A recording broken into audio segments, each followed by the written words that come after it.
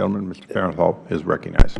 Thank you, Mr. Chairman. And Ms. Ingram, I appreciate your being here. I know that is not the most comfortable seat to be in Washington, D.C. I want to kind of step back and take a 30,000-foot view of what's going on right now. Now, when people think about the IRS, and I would imagine your primary responsibility is to collect taxes, the bulk of which is income tax. Is that correct?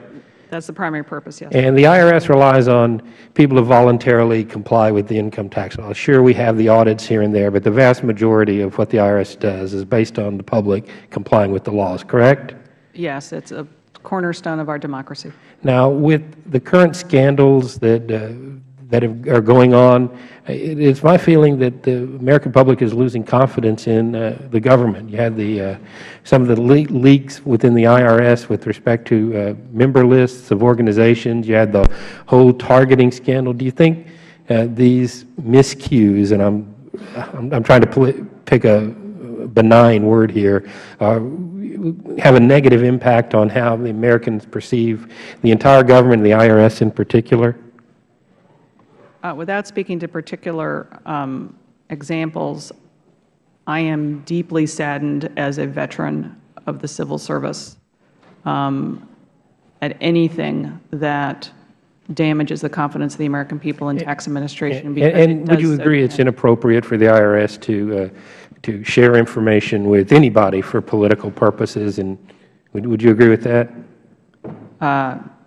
I don't think political purposes should ever be part of our work. And in fact, that was one of the articles of impeachment against President Nixon. That eventually led to his resignation. Was a charge that he was improperly using that information. Let me go to. So I think we've got a problem here that needs to be addressed in a big picture way.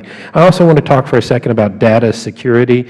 As a former computer consultant, I know no matter how good a job you do at securing your own network, once you open up a hole for somebody else to get in and share data with them, you can no longer really have control over the ultimate security there. So assuming the IRS were perfect in this age, I don't think there's such a thing as perfect cybersecurity. But as you start sharing personally identifiable information, including potential medical information with third parties, is there anything in place to where if somebody's not being careful with that, you can cut them off? I mean, how do you deal with the security from your third-party folks that you're sharing data with?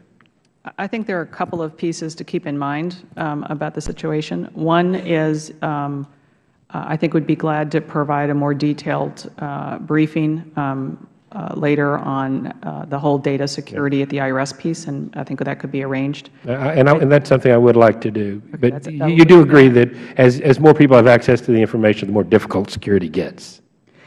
Which is why in the arrangement of how we were going to share data in this instance, we insisted that the data not be displayed outside of the machine to individuals looking at a screen or the people helping them.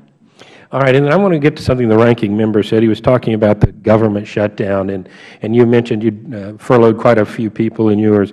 My understanding is the reports are 91% of the IRS has been furloughed. Does that sound right to you?